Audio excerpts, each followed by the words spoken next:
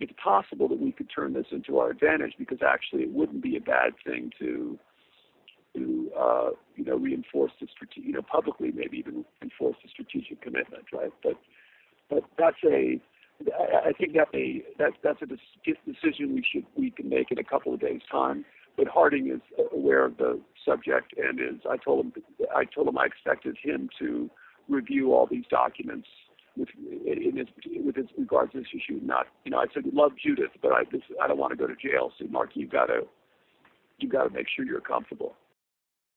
Yep. The worst case scenario, somebody says, well, this is uneconomic, and I say, bullshit. We're paying this amount of money for this relationship with these guys. We're delighted to do it. Yeah, obviously the jeopardy is that we're rumbled, and people say, well, that was bullshit. That this is just a fee in the back door.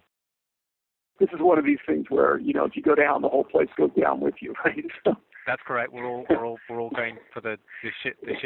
We're all going for the shit food and the bad sex.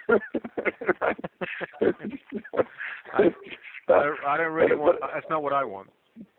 Yeah, nor do I. So stay. It's important that you. By the way, don't think I think you're